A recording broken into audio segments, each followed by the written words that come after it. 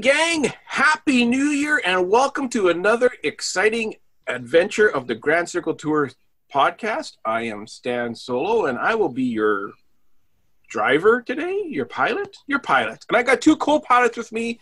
I got George. George, how are you today? I'm doing good, Stan. How about yourself? I am so good. And also with me today, we have Jungle Skipper Jay. How are you doing? Aloha, Stan. I'm fantastic. How are you? I am amazing, and I'm ready to review 2018. Okay, so let's dive right into this.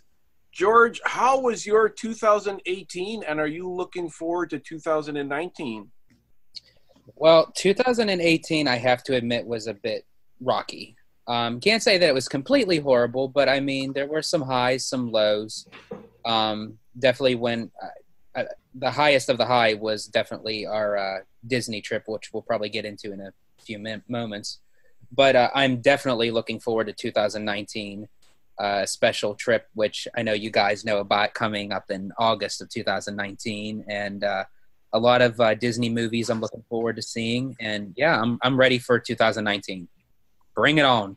All right. So your highest of the high was your trip, the trip that you've done a number of times, as opposed to a certain podcast that you started in 2018. Yes, I. You know, that's funny because I actually remembered that. Look at him backpedal now. Look at him backpedal. Stan, busting out the shade first thing. Anyways, I understand. And Jason, how was your 2018? 2018 was a good year. I'm pretty happy with 2018, and I am looking forward to 2019. It's going to be a great year. And let me guess. Like the Blue Lady said in Mary Poppins, there's nowhere to go but up. I was going to say, and I'm guessing your highlight was your Disneyland trip, right? No. Oh, well, my official answer is it was the Grand Circle Tour podcast. There you go. That's the right answer. How is it that shade, George? Oh, it just got blistery cold. Anyways, we're going to go by month. Okay. We're going to go month by month, starting in January and ending in, can anyone guess? October? So close, December. We're going to go month by month. And we're going to kind of hit the bullet points, I would say. And we can't cover it all. Disney's such a huge umbrella. But we're going to try to get some Disney World, some Disneyland, Disney movies. Okay, we're going to go month by month, starting in January and ending in October. Oh, so close. We're going to end in December this time. We're not going to end fiscal year? Nope. If Dan was here, he would only give you 1 point for that. Anyways, we're going to do some bullet points, and we're going to cover the kind of the highlights and the stuff that I just thought of. I can't really think of everything that's going on in the Disney umbrella because it is so huge. But we'll start off with in the movies. Starting in 2019, we had The Last Jedi. Now, yes, before anybody starts writing in, The Last Jedi came out in 2018. 2008. 17. 2017, yes. 17. Right. But I feel that the impact of The Last Jedi didn't hit the Star Wars fan base until 2018 because it really split. For the first time ever, even more than Episode 1 or the prequels, the fan base, I feel. Some people really, really enjoyed The Last Jedi, whereas other fans didn't so much. And it kind of caused a rift in the fan community. And that's why I put it on this year's list as opposed to next year's list, simply because of the rift that it caused. What are your guys' thoughts on that? Oh, yeah, this movie hit the community. Some of us right in the face. George, what were your thoughts on The Last Jedi looking back at it a year later? I'm just going to be very honest. I was very disappointed with it. With all the hype that it was going on, I actually enjoyed the trailer more than I did the movie. When I saw the full trailer after like weeks before it came out, I thought, wow, I cannot wait to see this movie. And I went to a sneak preview of it, and they had the stormtroopers, Vader, Chewbacca was walking around the movie theater and everything. Like, they had the whole movie theater dolled up for this movie. And walking out of the theater, I thought, wow, they just wasted a whole bunch of money getting this theater set up for this movie. Because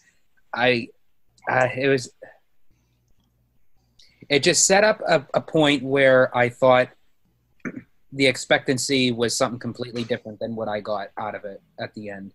And I wasn't the only one, because there started some applause at the end of the movie, and then people kind of like stopped mid-clap thinking, should I be clapping right now? They applauded because it was over. Like I do know fans that absolutely love the movie, and to this day they still love the movie, and they're putting it in their top 2, 3, 1 favorite Star Wars movies. And I think all three of us are in the same boat with this, in that we don't really get that. And this movie, I felt, really split the fan community. But it is what it is, and I felt that because of that, it really hurt a movie we're going to be talking about a few months from now, or a few months up ahead on my list. But it really hurt Solo, and it'll be interesting to see what happens a year from now when the next episode 9 comes out. I'll just say this for Last Jedi. Our local video store had the Blu-ray on sale for $5. I picked it up. I looked at it, thought, I'm never going to watch this one again. And I put it down and walked away. Yeah, though if I didn't have it, I'd definitely get it for $5. I mean, just because I am a movie collector. But yeah, it's sad. It's sad. It just didn't hold up to the expectations. Moving on, in Disney Springs, now again, this was 2017, but it was January 31st, 2017 that the Edison opened for the very first time. New Year's Eve, they hit it with a bang. Have either one of you been to the Edison? Not yet, but it's high on my list of things to do at Disney World. Same thing for me. Yeah, I definitely. Yeah, same here. I haven't been, but yeah, it is something to experience, from what I understand. I want to go for the evening and I want to go see the burlesque show in the evening. Oh yeah, well yeah, to go there for lunch would be kind of a waste of time. There's so many things in Disney Springs. Also in Disney Springs opening, Maria and Enzo's opened in Disney Springs, and Pizza Pointe opened, and Pizza Pointe opened with very mixed reviews. I remember some people going and saying, finally Orlando has pizza, and other people went and said, Orlando still doesn't have pizza. Are those either one of those on your guys' list to must-dos next time you go? For me, yeah. Sorry, George. No, yeah, go ahead. No, you go first. No, you. Okay, Jason, go ahead. I'm keeping this in. Maria Enzo is high on my list of things to do. And Nikki highly recommended it. Yeah, and they did have a really good discount for annual pass holders. Last time I was there, and I was going to go, and I just didn't go. I had too many other things to do. George, were you going to add? Yeah, pretty much for me, all the new stuff that just recently came out at Disney Springs, I'm very curious to try for myself, because I know a lot of the restaurants got mixed reviews, some got higher reviews, but I think I just want to just experience it myself and make that decision. Yeah. And then we're going to zip across the coast to downtown Disney in California, and Splitsville opened on January 29th. Now, I've been to the Splitsville in Disney Springs, but not to the one in California. I'm assuming they're very similar. Have you either one of you even heard much about Splitsville's opening in California? Jason? No. Jason? I've heard, not really, no. George? Yeah, no, I haven't. I mean, I did experience the one down at Disney World, but I don't know if they just didn't really give a lot of attention to it opening. But I'm curious to see if it's the same, if there's any differences to it. Yeah, that's the same thing that I kind of felt too. Like, I didn't hear too much about it when it opened. I'm not sure if it was the Disney Springs restaurant's opening kind of overshadowed it in our social media group. But no, I didn't hear very much about it at all. And all you keep hearing about in downtown Disney is everything that closed in order to make room for that hotel that will never be or hasn't moved at all. Downtown Disney's official song is Ghost Town by the Specials. Yeah, yeah, pretty much. So after that, they closed all those businesses down. Downtown Disney essentially was cut in half, essentially, right? Yeah. I mean, because Yeah, it's that's the way I smaller understand it. than Disney World's was. I mean, Rainforest is sitting there in an empty building right now. Jeez. And AMC Theaters opened up across the street on the other side of Disneyland. They've Are rushed. they going to eventually reopen those businesses back up? Is something else going there, or? I haven't heard anything as of yet. Assuming we're going to hear something during the D23 Expo or perhaps before that. That's what I'm guessing. It's a huge loss of revenue, so I'm sure they have plans in the big yellow building in the back. Yeah, yeah. I mean, they may be rushing those plans together, but they're not going to let that real estate sit there empty for too long. Yeah. Although there is a second Starbucks now in downtown Disney. Yeah, I heard that. I can't get one in my hometown, but there's two in the same street. But I do have to tell you, one of my coworkers, she went for the very first time. She went for a hockey tournament, and her son was playing.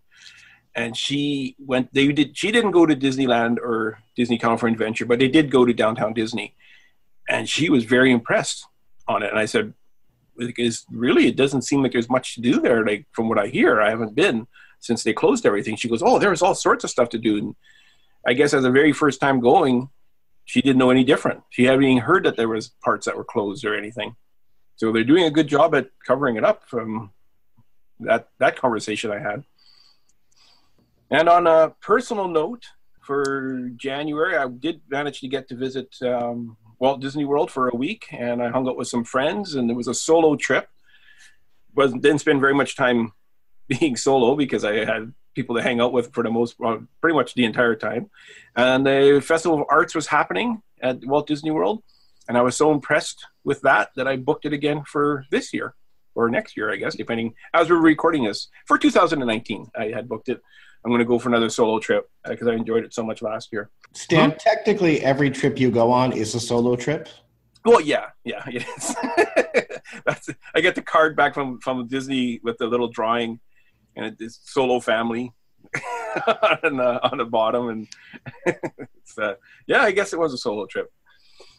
Did either of you have anything to add for January? I think our silence answers that. Okay. No one's putting up their hand. Let's move on to February. And February, this was kind of another one that kind of went under the radar. I don't think too many people remember this or heard about it. But Jambo House at the Animal Kingdom Lodge went cashless. You could no longer pay for cash for your meal at Jambo House. You can use credit card, debit card, Magic Bands, gift cards, Apple Pay, Google Pay, Samsung Pay, anything you want to pay with except for cash. What were your thoughts on that, George? Just out of curiosity, does anyone pay with cash anymore? That's kind of what I felt too at the time when this happened. They're doing a test, and they haven't expanded it to anywhere else as far as I know. But my understanding is they're still going cashless. I always travel with cash. I never don't have cash on me. So I'm against it. I put most things on card, but I always have cash when I travel. Yeah, I agree with that. I mean, I do. When I travel, I do have cash on me because they say, you're supposed to have something just in case of emergency or anything. But like usually with a purchase or something, I guess it's just a reflex that I just go and grab from my card. Well, it depends too. If I want to hide a certain purchase from my spouse, cash all the way. Yeah, you know what? I don't think that's uncommon for people to do that. If Disney was smart, they would do an upcharge to provide you with a receipt that says you paid exactly what you telling your spouse you paid. And also the other way around, I also do that too when I'm buying for a gift for somebody else. Because my wife is nebby. Like, who are you buying gifts for that you don't want your wife to know about, George? No. How many? The gift is for my wife.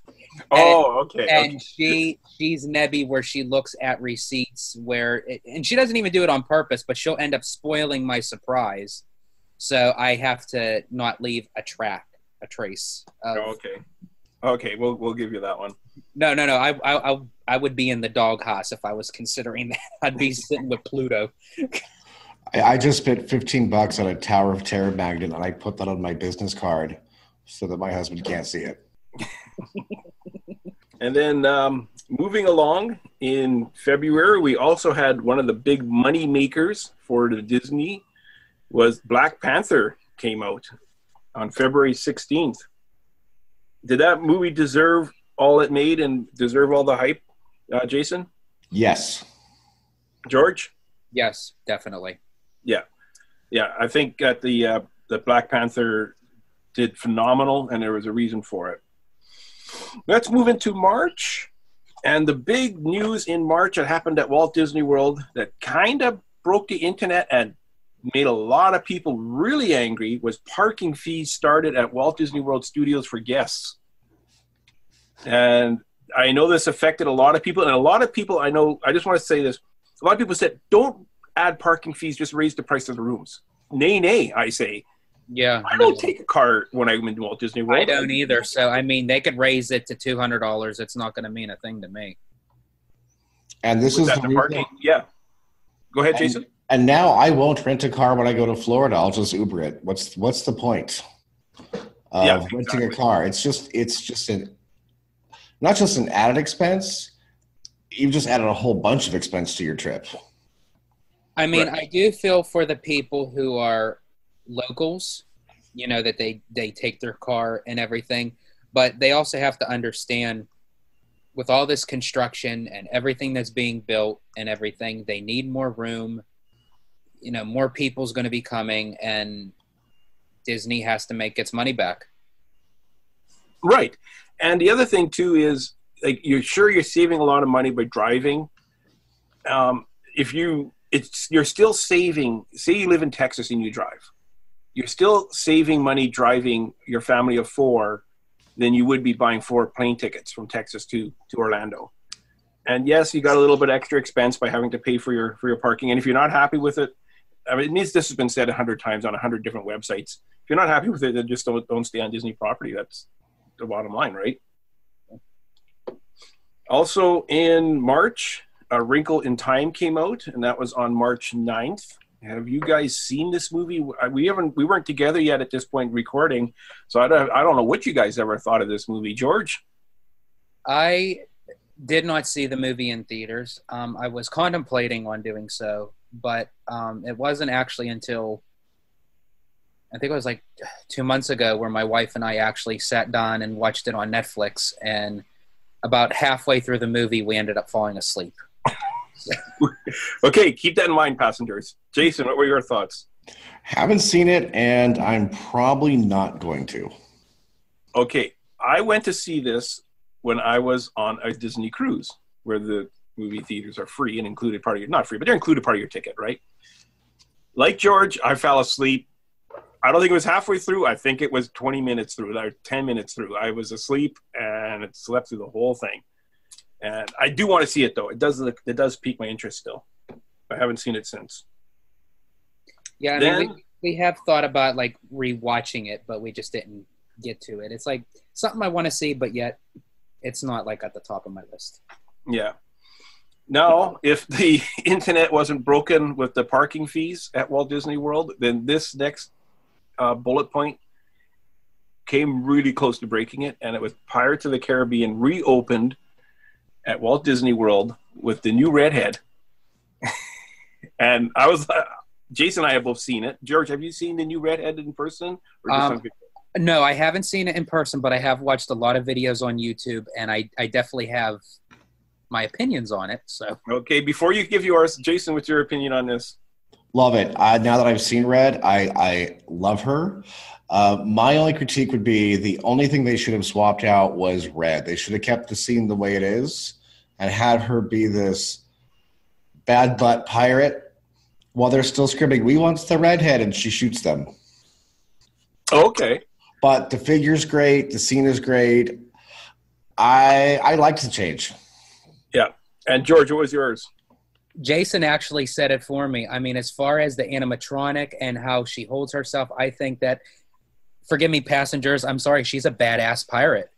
Yeah. And I just felt like that even if they would have kept the "we wants the redhead," it was still the representation of a woman standing up on her own.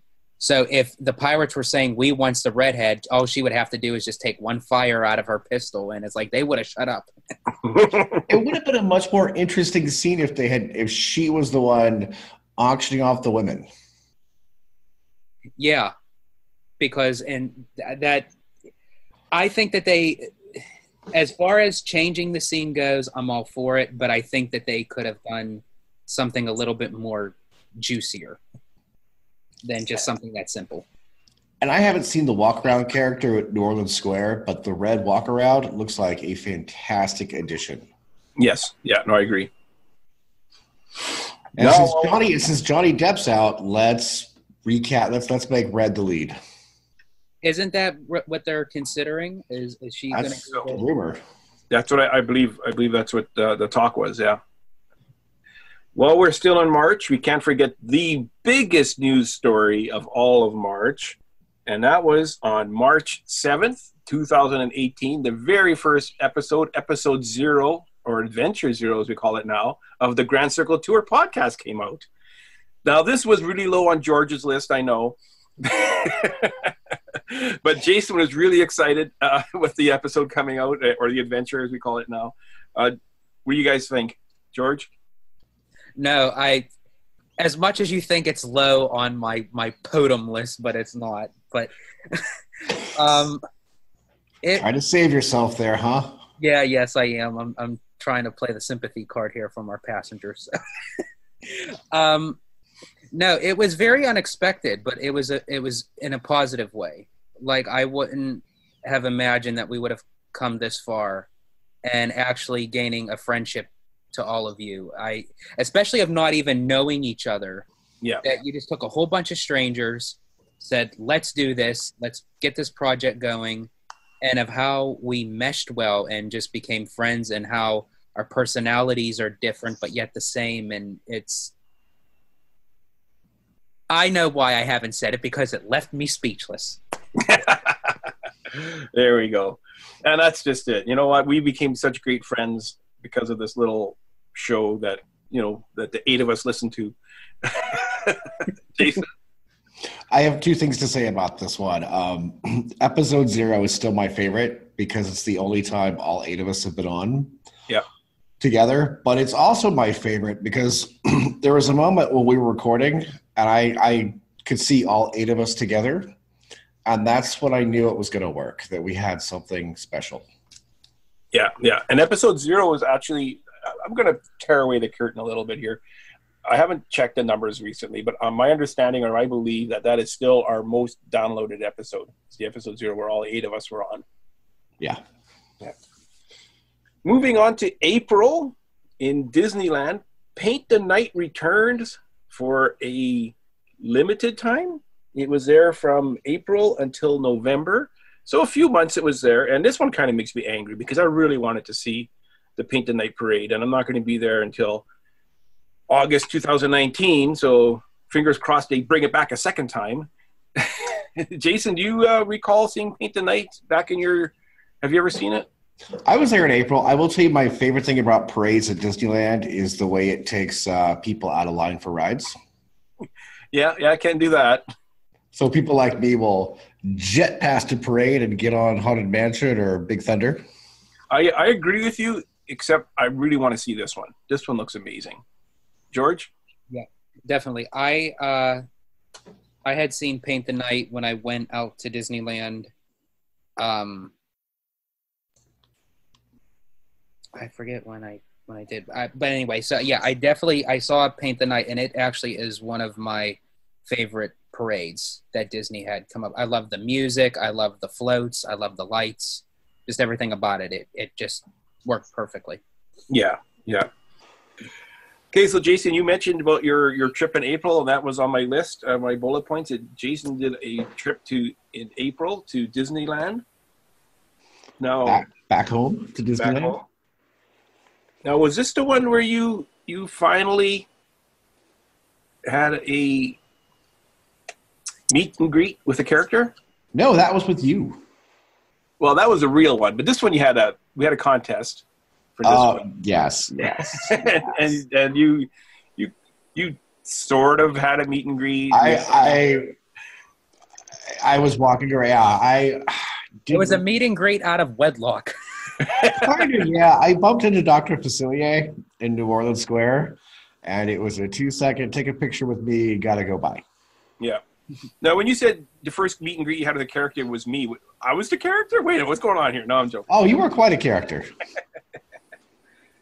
Where are we here? April, Avengers Infinity War hit this big screen on April 27th and left everybody speechless until they went, this isn't going to be the way it ends. They're all coming back, right? So I guess we'll find out that in 2019. Avengers Infinity War, your favorite movie of the year, yes or no, George? Yes, definitely. Jason? Not my favorite movie of the year, no, but I enjoyed it. I know, Mary Poppins. Mary Poppins was my favorite. We'll get to that. Yeah. Avengers Infinity War is up there for me, probably my second favorite movie of the year. Yeah, it's definitely up there. I mean, it's not like the number one for me, but I mean, it's definitely high up there. But I was actually upset with not the movie, but I was actually upset with the people seeing it walking out of the theater where they're like, how could it have ended like this? And, they're all going. It's like, did you not know that this is a two-parter? Yeah. It's like it had to end with a cliffhanger in order for Avengers Now Endgame. You know, we didn't know the title of it back then. Yeah, I think people woke up from Infinity War with the Marvel hangover going, no, this didn't happen. It's going to be fixed. Well, this one didn't hit me. I mean, the rest of the audience was upset at the end, and I've been reading comics my whole life. I know that death means nothing. Yeah. Jean Grey, Jason Todd, Bucky Barnes, Gwen Stacy. Yeah. Superman, Batman. They even said that Endgame is supposed to be longer, like lengthwise, than Infinity War. I'm still looking forward to that movie. They said that it's almost going to be hitting 3 hours. Wow. Anyone else have anything to add for April? Can we move on? Did go on Mission Breakout for the first time. Okay. Don't you dare touch my tower in Florida. But I loved it. It was fun. I was one of those burn it to the ground rather than change it people. Mm-hmm. And when I finally did it, it was a blast. I can hardly wait till the three of us go to California Adventure and we go to Mission Breakout and I stand in line with you guys. And then afterwards you guys have a chair and enjoy the trip down, and I'll take the regular elevator. Hold our bags. We'll be right back. I'll hold your bags for you, and I'll meet you downstairs. I'm looking forward to seeing the queue. I just love how Mission Breakout fits well for California Adventure, and the Tower of Terror fits better at DHS. Yeah. Like, I can't see it changing over to Mission Breakout at Florida, but I can see the change of why it was necessary for California. The tower in Florida is perfect, and once you go on it, the one in California sucks, to be honest. Yeah. It was never as good because they didn't have the fifth dimension. It just wasn't as good. And attractions really should be different in the different parks around the world, is my personal opinion. I mean, yes, I'm excited for Galaxy's Edge to open, but I know it's cheaper for them to make the exact same carbon copy in both parks and whatnot, but it would be so much more cooler if they were different.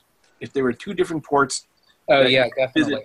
Yeah, I think that they should have had, for the two different parks, in the Star Wars universe, but two different worlds, so to speak. Yeah. Sort of like what they're doing with Marvel.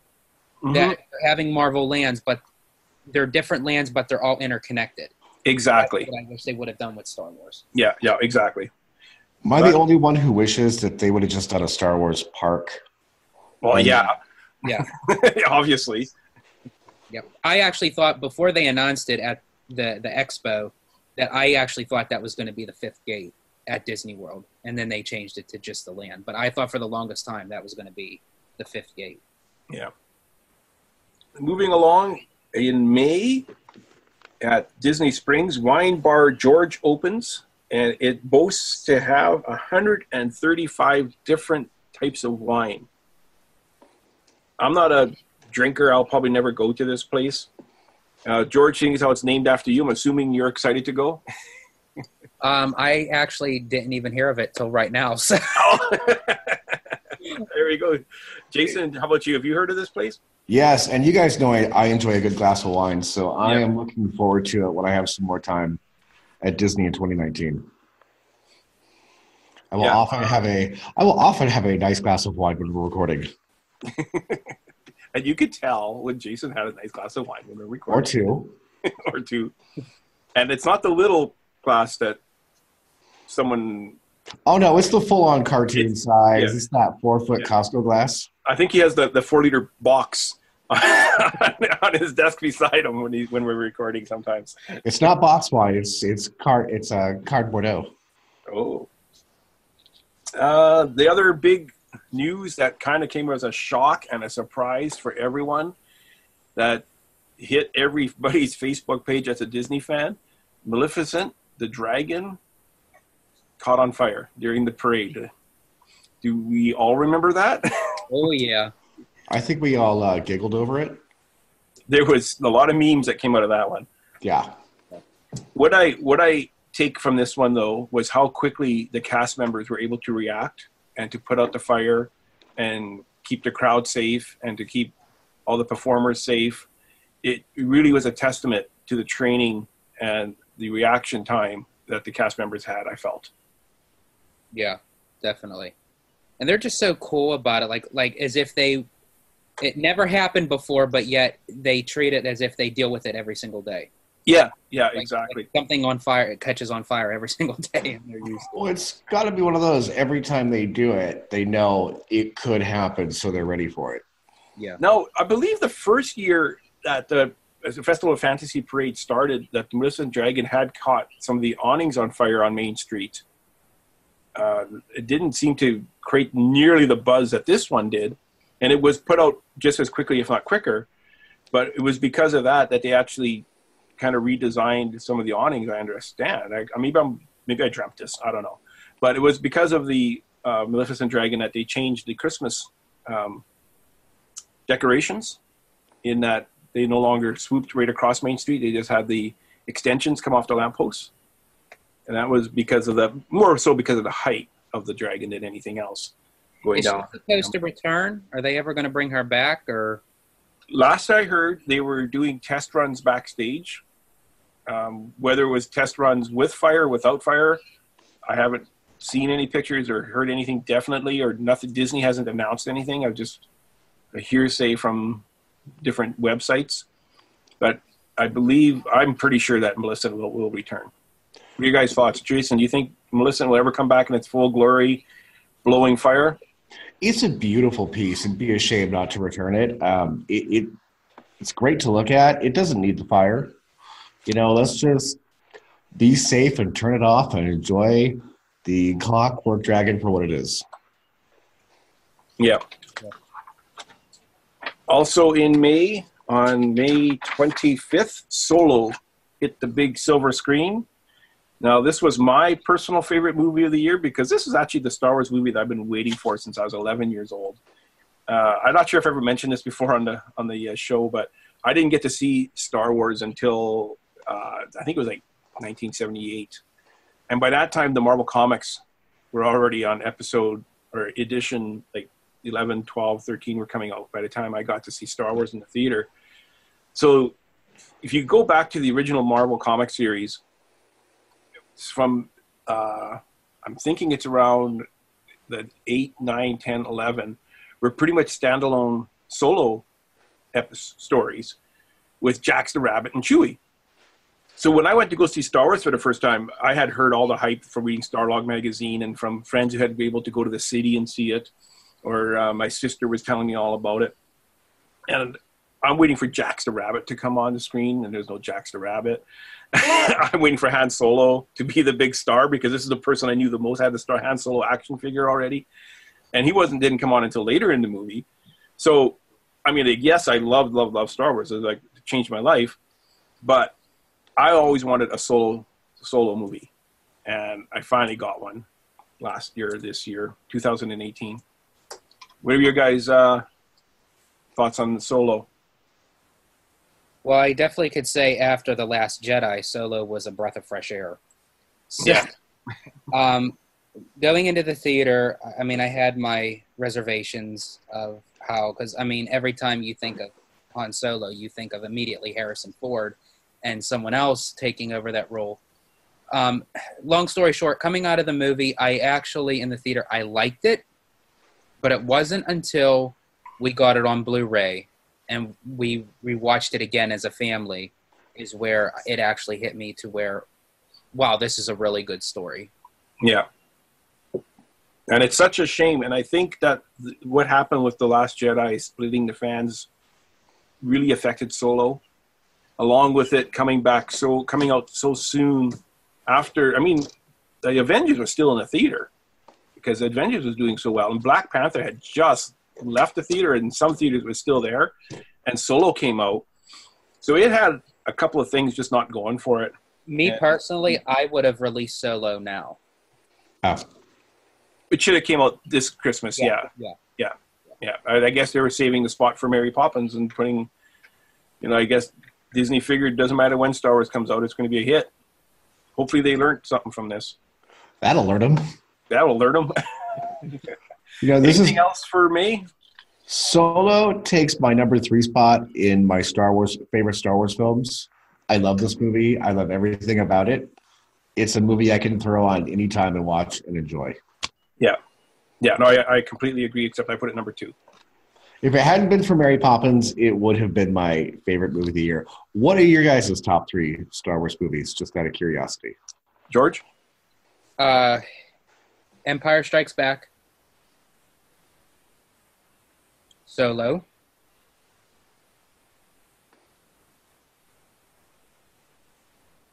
And long pauses aren't good for radio. Yeah.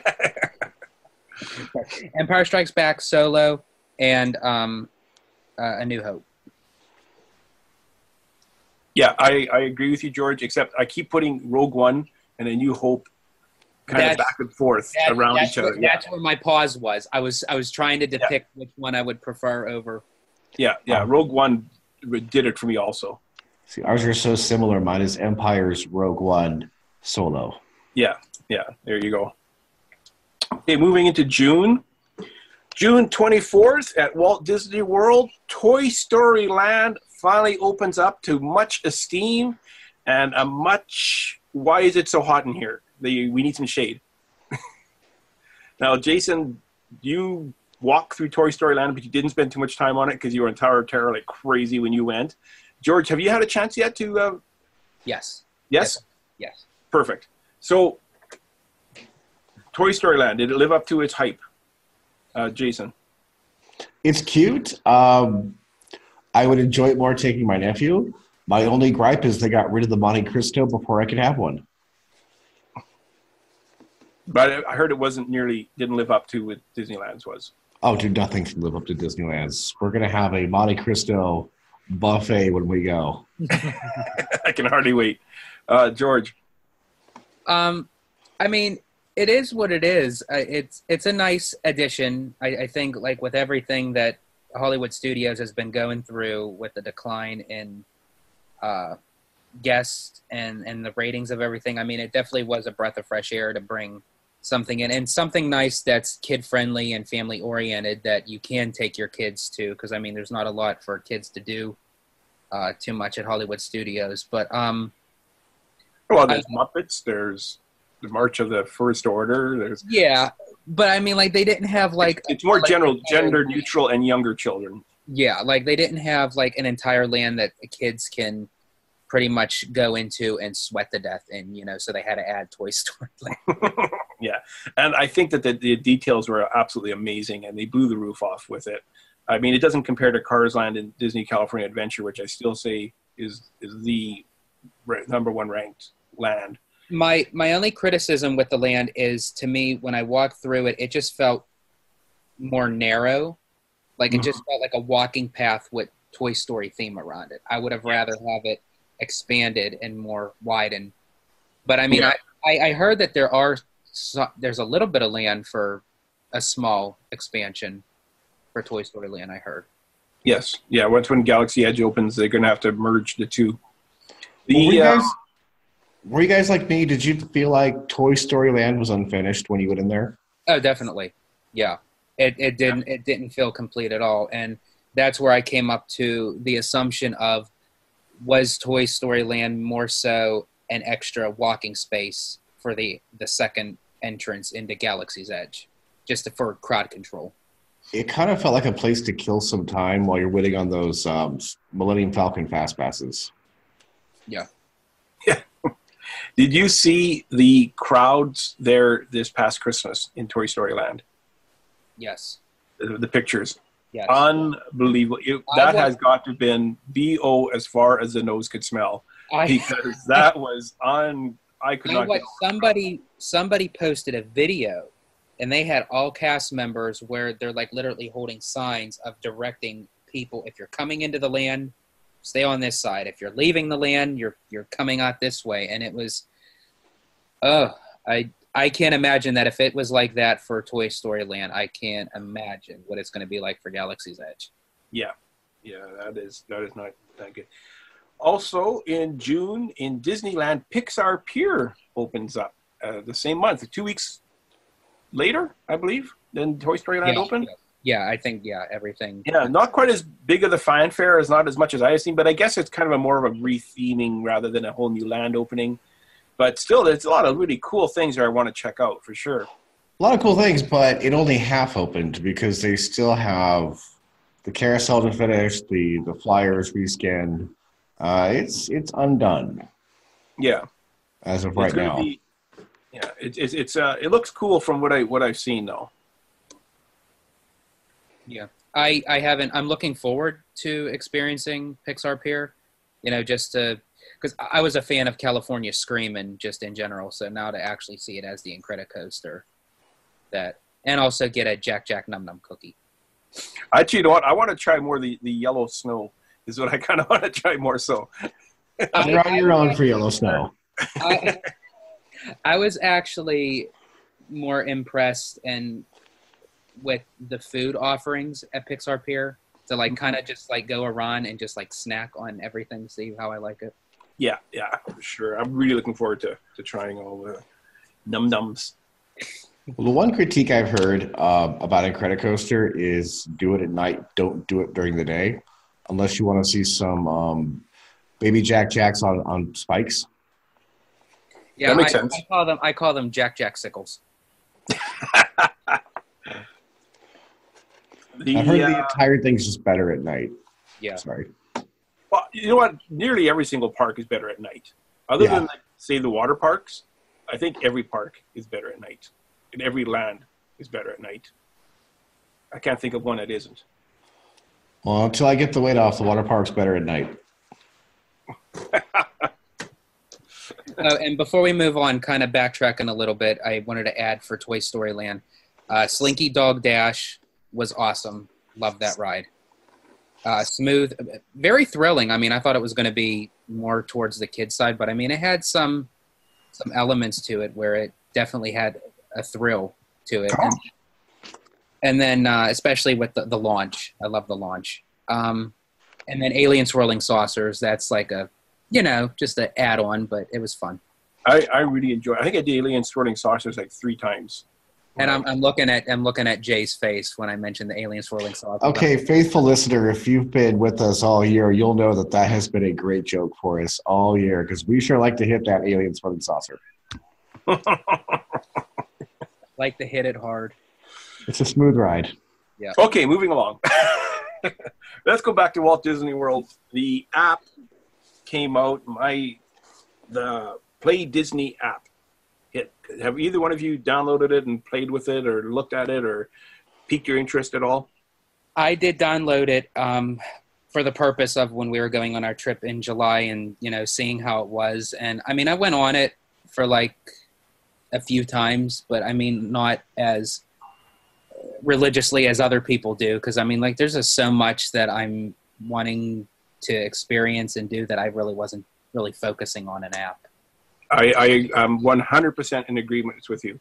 I downloaded it, and I had every intention of, while I'm standing in line, I'm going to play this. So that I guess I'm just too friendly of a person. I end up talking to the person beside me, and I don't go if it's a long line either, so I won't be spending too much time in line.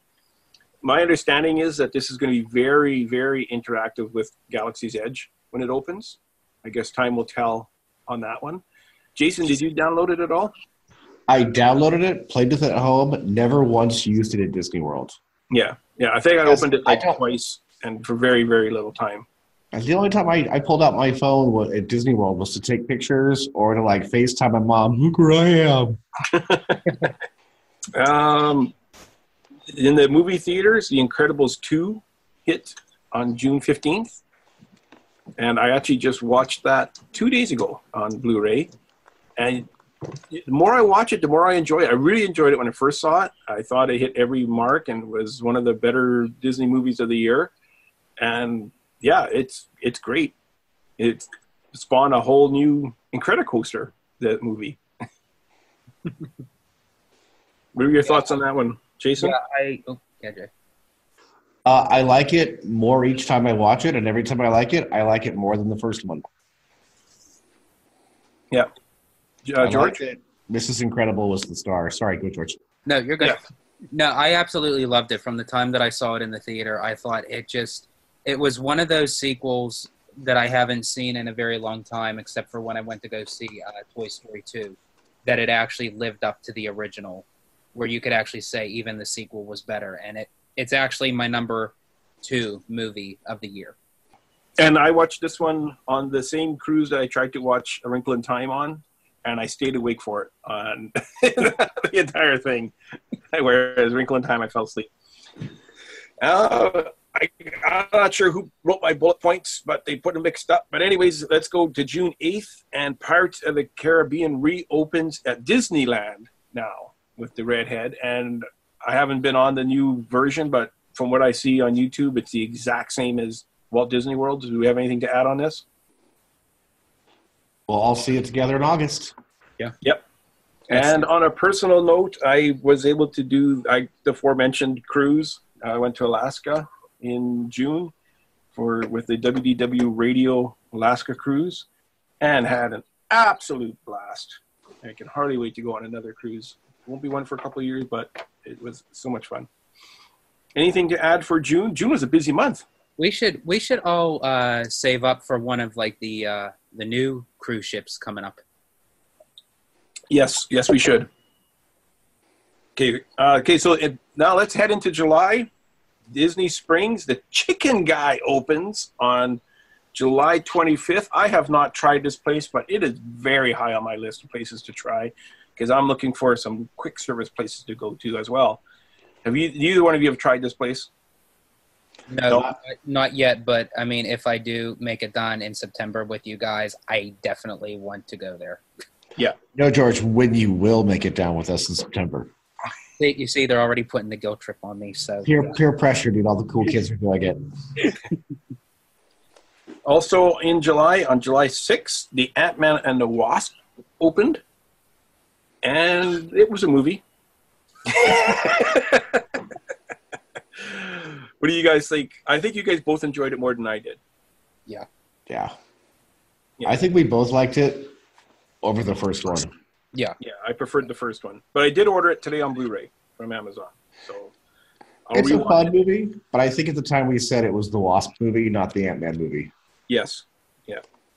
And on a personal note, George went on a cruise and a huge vacation trip, and his big anniversary trip. Yes, that was our big trip of the year. We did a land and sea Disney vacation.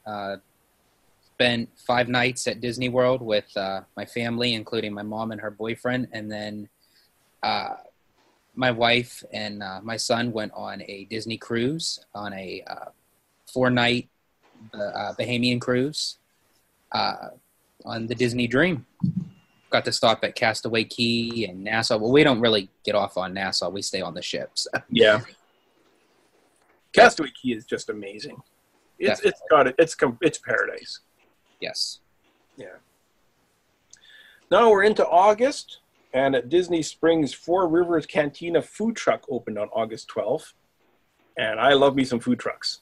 One of my favorite places to go at Disney Springs to eat is the lobster mac and cheese at the food truck. So I can hardly wait to try this place out too. This is another one I'm really definitely going to try on my next trip. What do you guys think of this one? You had me at lobster mac and cheese. Yeah. Well, it's not served at this one. This one has the cone with the macaroni and cheese in it. But That's fine with me. yeah. No, food trucks are awesome. On August 3rd, Christopher Robin opened up to the movie-going public. And I also ordered this one today as well on Blu-ray. That's my waltz up. I ordered 2 movies today. Christopher Robin, have either of you seen it since it hit the theater? Yes. No. No? So, George, rewatching it, what were your thoughts? It honestly took me back of watching it in the theater. I mean, it was just as good. I mean, I definitely like to look more deeper into a movie watching it a second time. And it's just a feel-good movie. It's just, like, it doesn't have, like, the extra, special effects and everything, but just the realism that they brought to those stuffed animals. You know that those stuffed animals were special effects, right? Yeah. There was no special effects in this movie. What? Jason didn't know that? You know what? I really like this movie. I enjoyed it so much. Jason, I know you like Mary Poppins over Christopher Robin for sure. I enjoy Christopher Robin, but for me, Winnie the Pooh is always going to be the animated Winnie the Pooh. Yeah. September. Oh, did anybody have anything to add for August before we go on to September? It was really hot here. It was hot. That's It's why. raining here. Yeah, no, it was a hot summer for sure.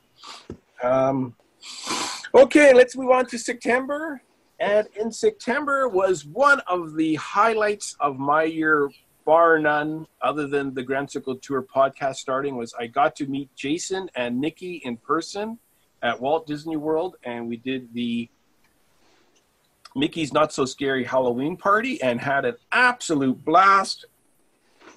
Beyond words. Jason, what did you think of September's meet up that we had? Dude, I had so much fun hanging out with you and Nikki. Stan, you're such a fun person to hang out with. We met at Trader Sam's Thursday night. We did Magic Kingdom. The next day, we did Mickey's Not So Scary. And we kind of did the studios the next day together. Yeah. Yeah, and I did the Tower of Terror behind-the-scenes tour on that trip as well, where I got to go into the lobby of the I speak for a living. Hollywood Tower of Terror. Wait, you're getting paid to do this? No, at my work. They make me talk. I'm supposed to be nice to the customers and stuff. That's why I like my job. I have to be mean to the customers. Oh, man. That'd be the dream job. Hollywood Tower of Terror, I got to go behind the extensions and take photos to my heart's content and not touch anything. Oh, my gosh. I'm sorry. I have to cut in. I feel so horrible that it just hit me now, and passengers, they're probably not going to let me live this down. I actually had the opportunity of meeting Nikki on my trip down in July. Oh, right. I forgot about Nikki. That's right. I forgot that you had that meet up too. Yes, I met up with her and her husband at Hollywood Studios, and we got to ride Tower of Terror a few times. I think she's just remember that you totally forgot about her. Ugh. I feel so horrible. She'll forgive you. She'll forgive you. It happens to the best of us. If you're listening, Not me, but it happens to the best of us.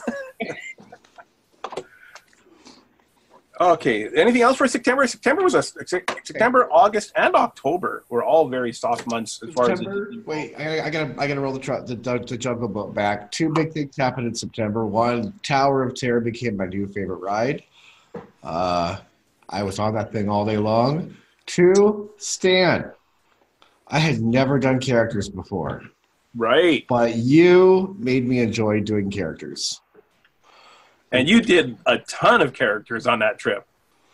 Dude, I cried when I met Chewbacca. I didn't think that was possible. I turned the corner, there was Chewie, and just like hot, salty tears just ran down my face, and I ran to him like a kid in one of the commercials. Did he pull a tissue out of his purse too? No, but he gave me like 3 really strong Wookiee hugs, and they were great. Oh wow! So what does wet Wookiee fur smell like? Polyester, wet polyester. In October, the only thing that really happened that I can recall was that Walt Disney World started their date-specific pricing.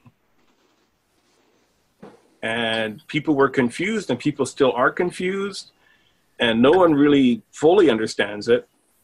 But it is what it is, and I say just get an annual pass, you don't have to worry about it. Do either of you understand it or have looked into it? I tried. I don't really. It's like I understand it, but yet I don't know like the full logistics behind it. Yeah, it seems to be. It's just like, here, Disney, take my money and just give me back whatever change I'm supposed to get. That's basically what it boils down to now. I checked it out, and I understand it. That they're betting that you won't understand it. Yeah, that's the way it seems. I mean, I guess is that it's more for when people buy tickets? What's that? Is that just when people just buy tickets, not as a package? Got me. The whole thing. The whole thing is part of your package too.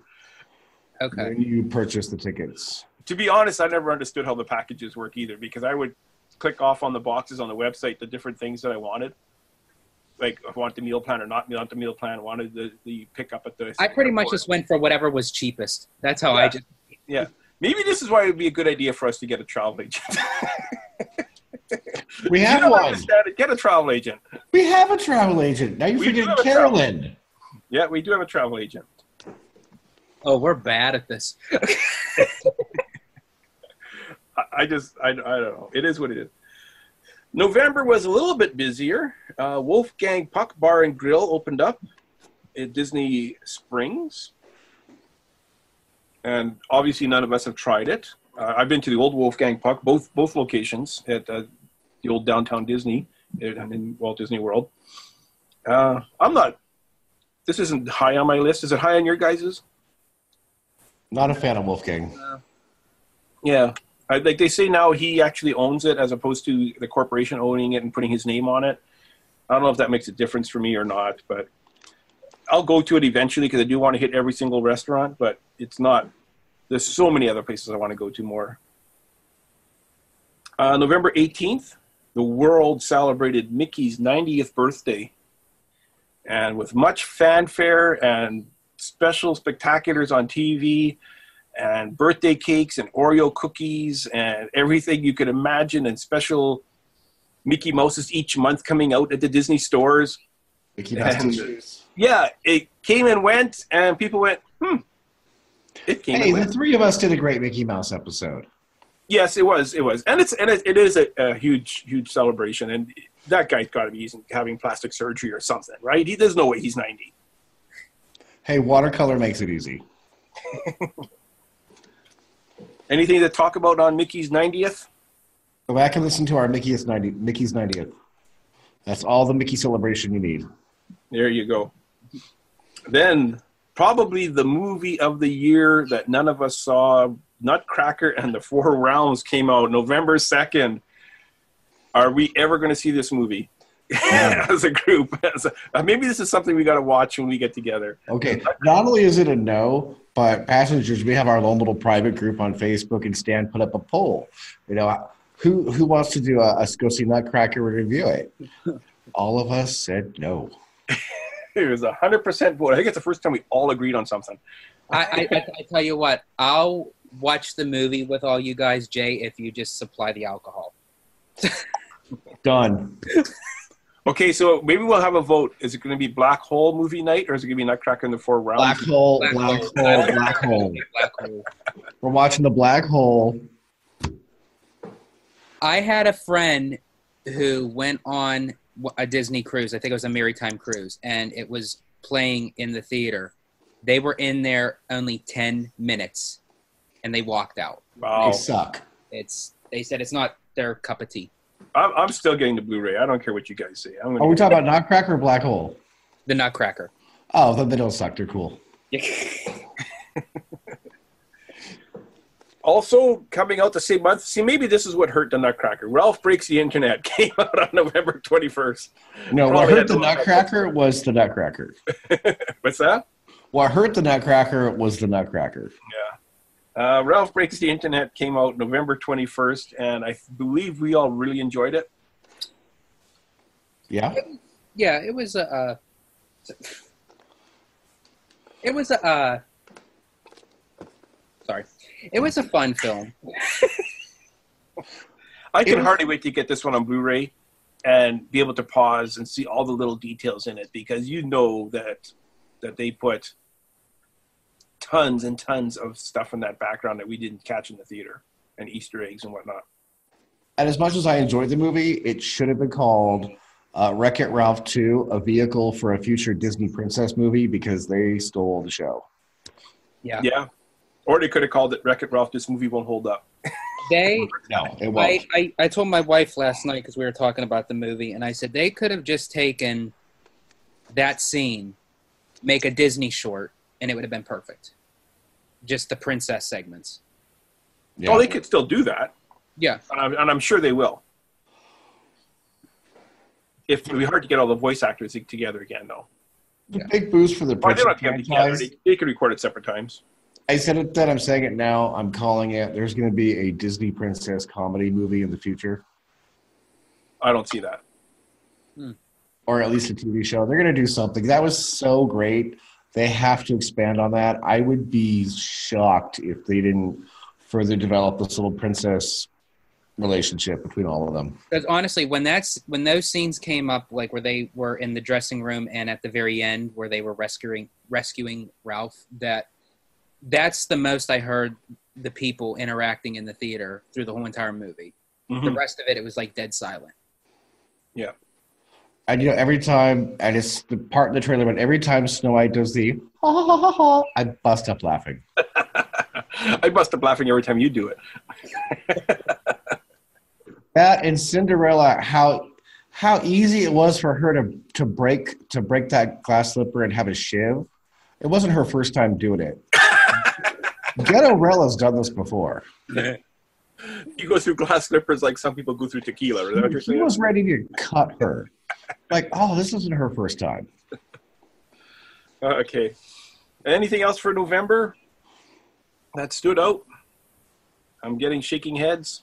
Okay, let's go on to the final month of the year, December. And again, I think Disney's very, very busy at the holiday season, like everybody, and they don't put too much stuff out in December. But Mary Poppins Returns hit the theater on December 22nd. And we just did a show about it. So if you want to hear our thoughts, go back and listen to it. George, do you have anything to add?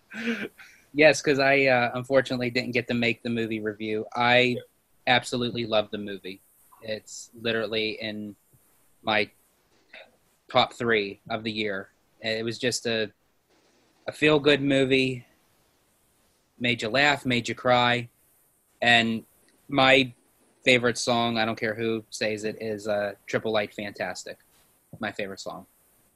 Nice. And it's too bad you couldn't make the review. I know that you were looking forward to joining us on that one. Yeah, most definitely. The character dining at Artist Point with Snow White and the Seven Dwarfs opened in December of this year. You may be shocked to hear this, Dan, but I'm willing to go do that one. That looks like fun. I want to try this one too.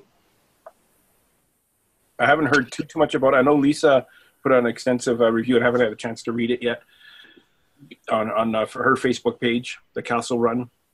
When George joins us in September, we'll go. You know what? Let's do that. Let's go to the Snow White at Artist Point meet and greet. Say now you just made me have to rearrange all my finances and everything, and now I'm going to hold you to this all year. I'm going to peer pressure you into it. You know, George, food really is overrated when you make it yourself. You're better off just not eating at all. Save up that way. I'll go back to my college years with ramen noodles. There you go. Yeah, that's the way to do it. That's the way whatever it takes. We'll go to Costco. We'll get there. We'll get those little like peanut butter and jelly Crustables, and that stores his food for 5 days. Half waters and Crustables. I remember. Oh, no. He can spend when he's there. He has to save up by not eating before, like 2-3 months before the trip. Oh, he's gone quiet. Okay, let's edit that. I was waiting for Jay to say something. So that brings us to the end of 2018. I'm sorry. George? There was one other thing in December. I don't know if you guys seen it on YouTube, but there was also an incident at Disneyland that Santa Claus fell out of the sleigh during the parade. Yes, I did see that. Yes, I did. And I kind of forgot. Now, Santa had a hard time climbing down that tree. I'm thinking he has way more experience going down fireplaces than he does climbing down Christmas trees. Do you agree? Yes. I'm just leaving Santa cookies. Leave him some celery. What's that? It's time to stop leaving Santa cookies, everyone, because he broke the parade. So I think what happened with that was the sleigh itself broke and kind of tipped forward, right? Yeah. The hydraulics bust. But what was great about that, if you watch the videos, the audience doesn't know what to do, so they just start applauding. Yeah. Well, at first there was gasp, and then they applauded. I think they're applauding he was okay, kind of like at a hockey game after a fight. They applaud, or after somebody gets up after being hurt. He that could have been way more serious than what it was. Which is why you should always wear your safety belt. Right. It's there for a reason. It may seem silly when you're sitting up there going, why am I wearing this thing? But that's why. That's why. So that wraps up our 2018 review. Do you guys have time to stick around for a bit? And we'll do a really quick of what's coming up for 2019? Yep. Yeah. Jay, you okay? Yeah, I have to get to Lowe's after this. The dog broke a window today. So 2019, the Tropicana Hideaway Lounge at Disneyland. It's a Jungle Cruise themed land that's going to be opening up in Disneyland. Wait, now, the Tropical Hideaway has already opened. It's already opened? Yeah, opened this month. Oh, okay, there we go. Okay, let's stick in December. The Tropical Hideaway is opening. It's open. Look at that. News flash. Our fellow tour guide Mindy was just there. I was with her when she live streamed it. Wasn't with her, but she live streamed. I got to watch her go see it live. I'm not going to be at Disneyland for at least a month or two. So if anyone goes, I need a spork.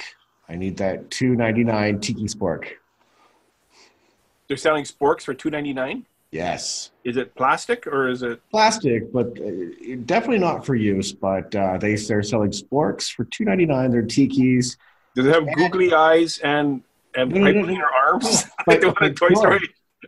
You know where you have to get your 3 Dole Whips now is Disneyland, because for an extra 99 cents, they're going to throw bacon on your Dole Whip. Oh, man. Everything goes good with bacon. Mm-hmm.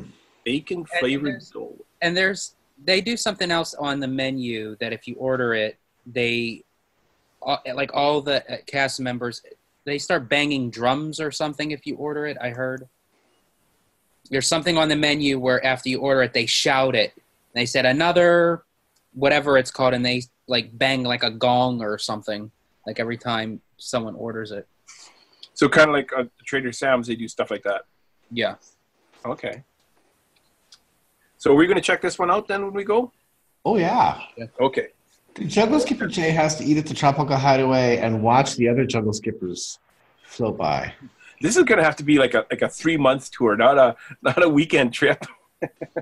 Now, how much can we cram in a few days? Yeah, no kidding.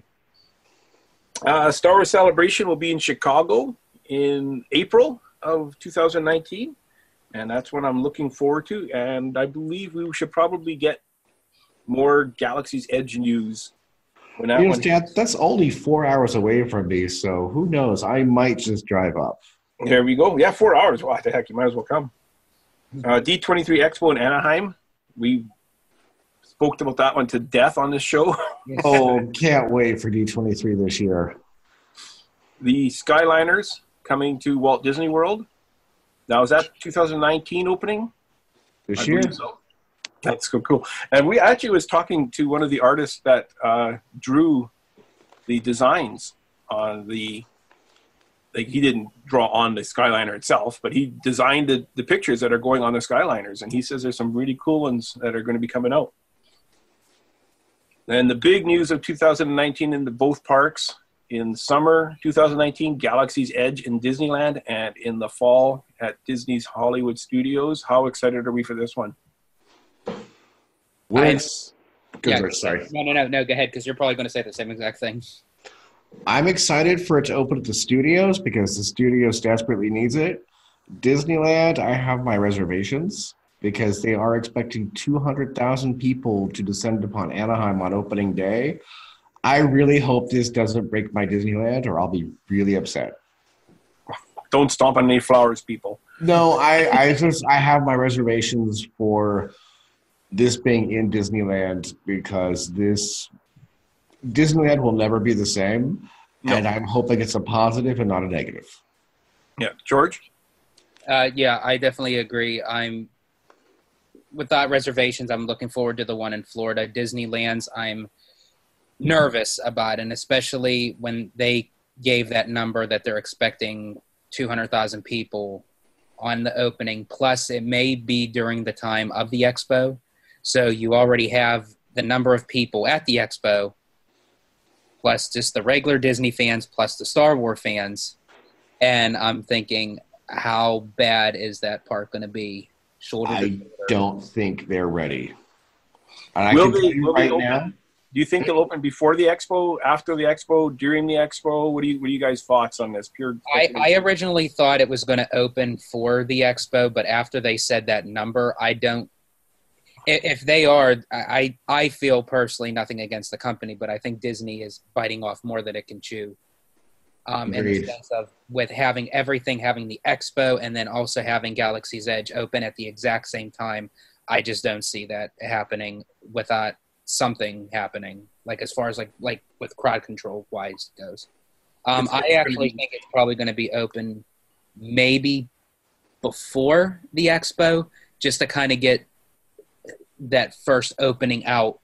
So as the expo people come in, including us, that maybe we could at least have an opportunity to at least get into the land. Because it's going to be almost like a 6-hour wait just to walk into the land. Yeah. Not only the wait times, but I don't know how they're going to advertise that. I think for the first year they said Star Wars Land is going to be an additional cost just to go into. So you're going to have families that have gone down for this, and then to find out it's a separate admission just to get into this land. So you're not only going to have these huge crowds, you're going to have angry people who weren't expecting this. But I do think that that's a smart way on Disney's part as far as Disneyland goes, because I really think for how small the park is, I can't see them doing the crowd control of 200,000 people just for that land. My fear is that if this causes Disneyland to reach max capacity every day, it could be Disneyland's jump the shark moment. Well, yeah.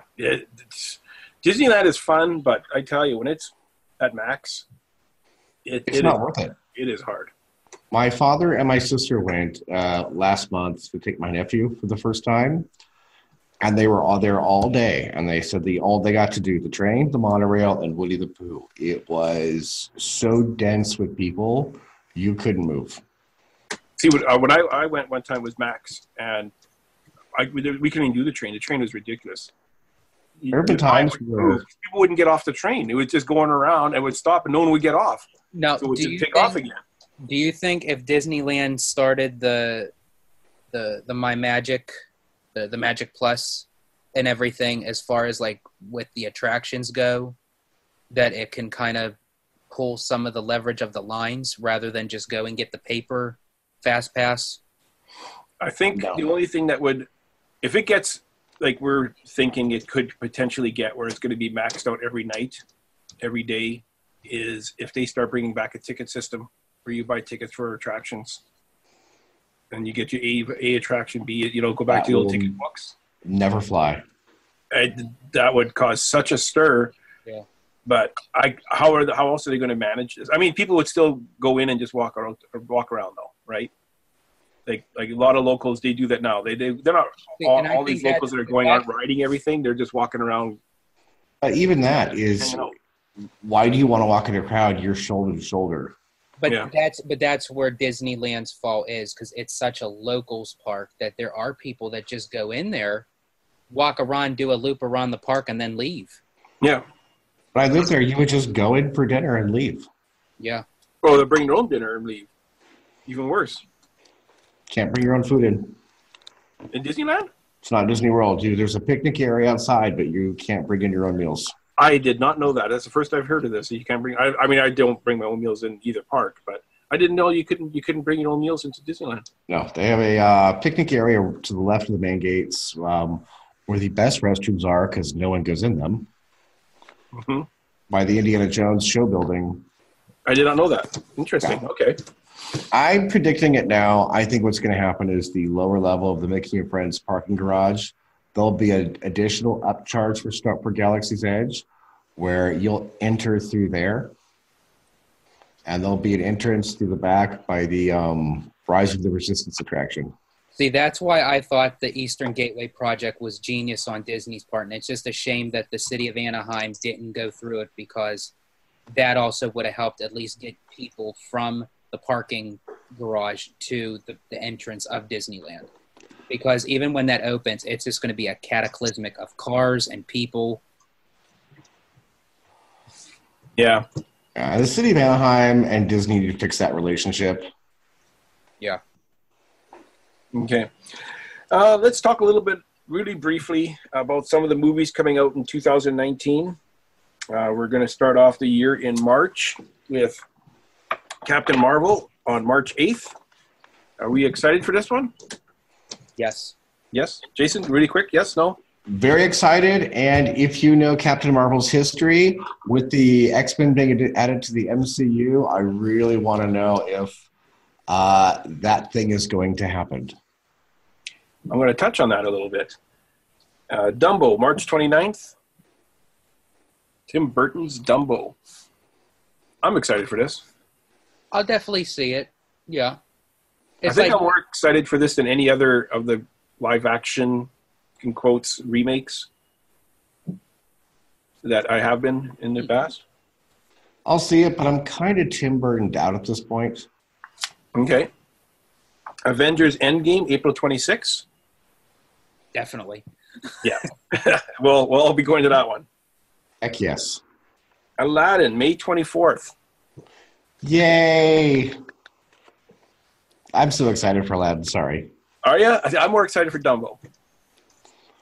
George? I want to definitely see both, but definitely Aladdin. More so than Dumbo? My Disney alter ego is Iago, so I hope they do my bird right. See, I wasn't a huge fan of the animated Aladdin either, so I think that kind of softens my enthusiasm, as it were. Say what? I know. Okay, now this is a Fox movie coming out. It's supposed to be coming out, but I'm going to put it on the list anyways. The Dark Phoenix on June 7th. Yes. Like an X-Men type thing. And now, do you think this will tie in with Captain Marvel at all? No. No? Not yet? Too soon? They're going to make a clean break from the Fox universe, I'm calling it now. Okay. They're going to start over. You will not see Hugh Jackman in Endgame. They're going to – this is the end of Fox's Marvel. Dark Phoenix is one of the most important stories in all of Marvel Comics, so please get it right. Yeah, exactly. And plus, I also think that after they're done with Endgame, that's where they'll kind of reset and then start over with the new, not new, but yeah, give it a reboot, as it were. Toy Story 4 coming out June 21st. Who's a Sporky fan? You know what's made me not excited for this movie? Everyone telling me how hard I'm going to cry at the end. Bring the sunglasses there. Like both with Tom Hanks and Tim Allen, the way that they said that they had to turn around in the recording booth. I mean, like, how bad is it?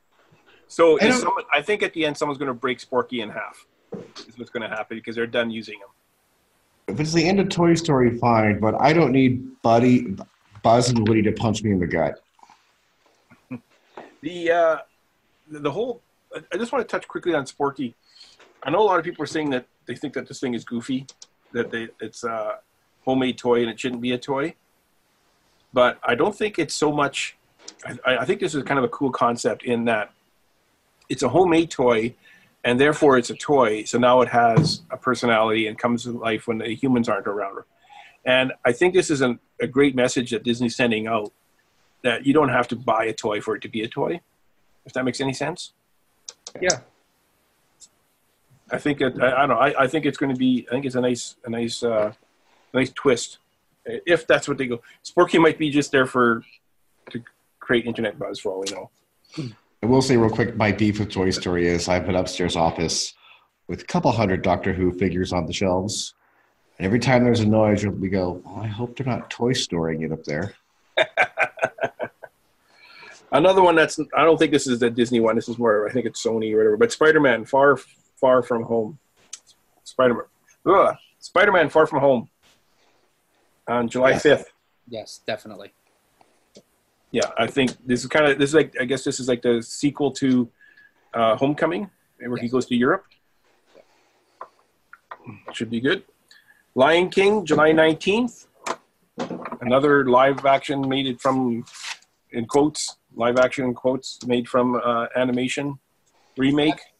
Absolutely. The only thing that I just hope that they don't do is literally do the animated movie, but just in CGI. Like, I want to see some difference to it. Yeah, I agree completely. Watching that trailer, it's basically frame for frame. Yeah. It's like they traced the trailer, or they traced the original. Looking forward to it, but I'm more excited for Aladdin. Okay, fair enough. I'm more excited for the Avenger movies and the Spider-Man movies and the Star Wars movies and whatnot. But the New Mutants, August 2nd. Now, is this going to have a Captain Marvel hint to it or twist to it, you think? No, this is part of the Fox X-Men. And listeners, some of the best Marvel comics were the 80s New Mutant stories. If you just want to jump into New Mutants without reading it, go find the Demon Bear saga, which this is based on. This movie all the way. Are you looking forward to this one? Yes, it's a horror comic movie. I'm not a huge X-Men or X-Men Mutants or fan at all. I have never collected any of the comics. Wolverine was okay. I got the Wolverine miniseries when I used to collect, but it just never really sparked my interest, and neither did any of the movies.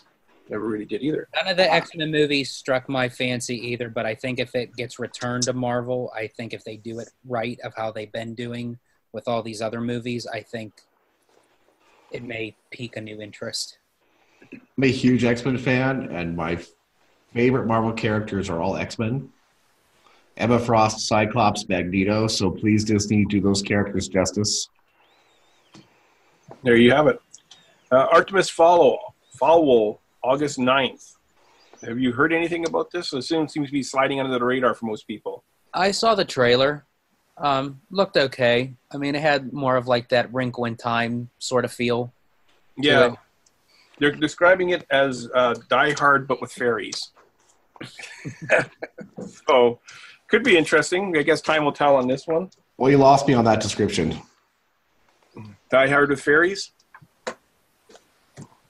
So Tinkerbell's going to, save Christmas at Nakatomi Plaza? Well, it's in August, so it's not going to be a Christmassy type thing, but I think it's going to be, I don't know. Well, I don't know very much about this. You've totally lost me with the description there. Okay, now the one that I know that you two are the most excited about, that's going to be coming out, and you guys are going to be first in line, pushing little girls out of the way. November 22nd, Frozen 2 hits the theaters. I'm looking forward to this one. I didn't think I was going to like Frozen. Saw it, bought the Blu-ray, so I'm in. Yeah, I'd probably just go just because of the what Frozen became, and just Plus, it's part of your contract, so you have to go. I was way more impressed with Frozen than I thought I would be, enough to buy the Blu-ray. Well, I got the Blu-ray too, but I got every Disney Blu-ray, so that doesn't stack up to very much. Star Wars Episode 9, the pinnacle of the ending of the Skywalker saga, December 20th. Now, this is the one that I'm most dire to see out of any movie in 2019. You want to give any thoughts on this? I want to see it just for the fact of that this part of the saga is going to be done and over with. You think that they're flogging a dead horse at this point? As far as like with Rey and Kylo and everything, I mean, it started off kind of high, but my expectations of I have a little more higher expectation because J.J. Abrams kind of took it back. And he said that he's going to tie in all the Star Wars movies together, and that Princess Leia is definitely going to make a cameo in this, one way or the other. I don't know how, but yeah, they're definitely having her in. So I definitely still want to see it. But I guess you have to see it. How could you not want to see it? Yeah, but it's more so I'm not going to go in with the expectations that I did with The Last Jedi. Yeah, it's probably a good thing. Yeah, is to lower your expectations just a notch or two. Jason? I want to like this movie, so I right now have zero expectations. I'm just hoping I like this movie because Force Awakens, every time I see it, I like it less because it's a retelling of A New Hope. And we've already talked about Last Jedi. So I just kind of hope I like this one. Yeah. I really want this one to do well because I want more Star Wars movies in my life. I want to like this one, so I'm hoping it's one I like. I want you to like this one too, and I want everyone else to like this one too, because I want, for greedy reasons, I want more Star Wars movies in my life. Do you think that Disney is pushing a little bit too much of Star Wars as far as like the films go, where people are just dying out on it of saying, "Oh, here's another one, here's another one"? Like, do you think they still make them, but kind of like space them out a bit? I think they learned their lesson with Solo to not have them less than 6 months apart. Out of the last four they've done, Solo and Rogue One I've loved, so I'm wondering if it's a generational thing where I like them more because they're in the ones I grew up with. Yeah. If that appeals to me, but I haven't, like, I love all the new characters. Like Kylo, love Kylo. Love all the new characters, all the new stuff, but the actual movies I haven't liked. So let's speak. Okay, so your favorite were Rogue One and Solo, and I'm not going to dispute that. I really enjoyed those as well. They're the two in my top three. Or four, I guess. If you could make a standalone movie on any character, who would you make it? Which Star Wars character would you make a standalone movie on? Obi-Wan Kenobi. And what time period? Anytime Ewan McGregor can play him. So would it be like right after Episode 3, basically? I think somewhere between 3 and 4. Yeah.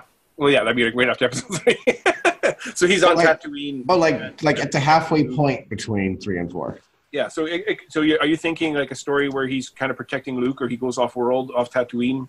I don't see why he couldn't go off world for a little bit. Mm-hmm. George? Maybe he's got some unfinished business. Boba Fett for me. Yeah. Yeah.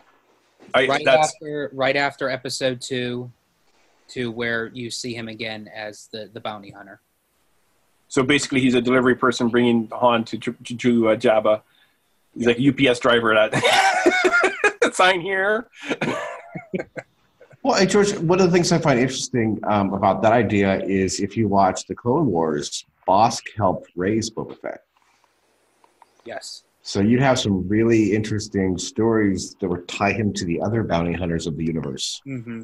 And I think it would be kind of interesting to actually base a Star Wars movie solely on a villain, like follow the villain's point of view. That brings me to my show that I want to see.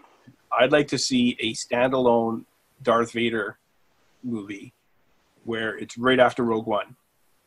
Or actually, even before, well, kind of the Rogue One era, where he's in his prime hunting down Jedi.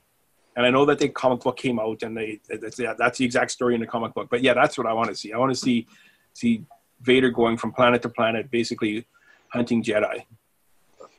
Yeah, have you read the Darth Vader solo series by Marvel? Yeah, I have read that. Yeah, that's basically what the story is. Right? Yeah, no, that's the excellent movie.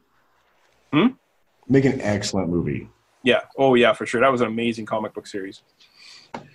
Anyways, we're going to wrap this show up. I'm going to pull this ship over. We're going to disembark and say Happy New Year to everybody who's listening. And if you're listening to this in the future, I hope that 2018 was all that you wanted it to be, and 2019 will be everything that you hope it will be. Do we have anything, George? Any final words, thoughts?